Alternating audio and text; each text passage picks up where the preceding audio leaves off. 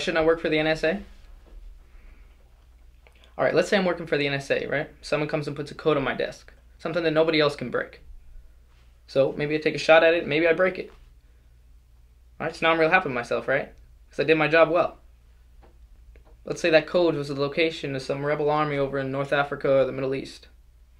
All right, and once they have that code, they're going to bomb the village that the rebels are hiding in. So 1,500 people that I've never met or had a problem with get killed.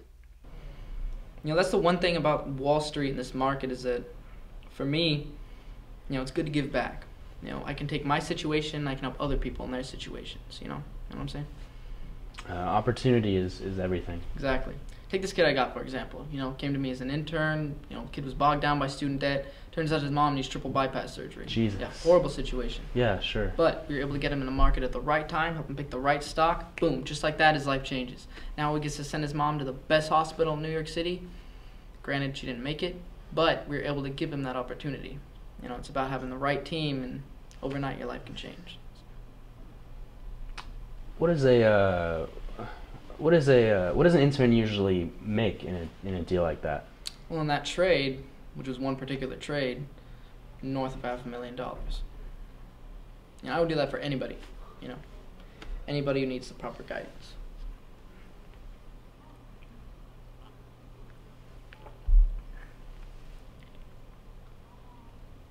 Can you say that again? Just the way you said it. Just the same way. I don't know what you're talking about. Oh, come on, Jordan. You know exactly what I'm No. talking about. No. What you just tried to do, if I'm not mistaken, No.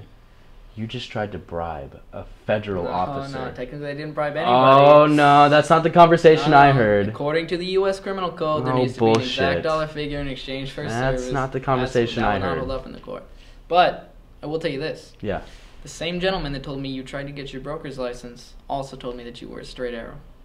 You ran a security check on me. When you sail on a boat fit for a Bond villain, sometimes you gotta play the part, right? I think it's time for you to get the fuck off my boat. You know, Jordan, I will tell you one thing. All these Wall Street jackasses, they're douchebags just like their fathers before them. But you got this way all on your own. Did I? Good for you, little man. Little man. Me, the little man. Oh, and honestly, I'm not bullshitting. This has got to be the nicest boat that I've ever been on. Yeah, I bet it is. And I just keep thinking to myself, the fucking hero I'm going to be back at the office when the Bureau seizes this fucking boat. Because, I mean, fuckity fuck, Jordan. Look at this thing. It's beautiful. And you got the beautiful girls here. It's wonderful. Get the fuck off my boat.